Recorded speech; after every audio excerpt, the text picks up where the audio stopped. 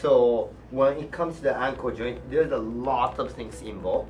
So this is tibia is coming back, and the fibula is the outside. Then ankle is so important joint because ankle has a lot of sensory receptor, means it's connected to the balance system, it's connected to the gait.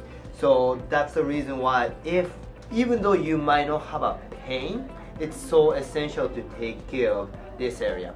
And this can lead into the low back pain, this can lead into the knee pain, this can lead into the sciatica. So that's the reason why when we see the dysfunction in our joint, we fix that. So I am checking, compare side to side, and this joint, especially the calcaneus, is going back way and side way and also inside. So we're gonna bring it back. Make sure stabilization is the key. Make sure relax your knee form. Thank you. Yeah.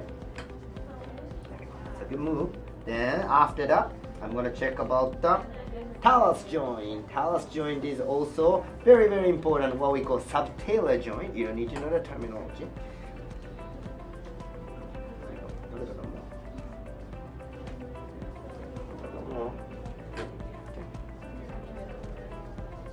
Boom.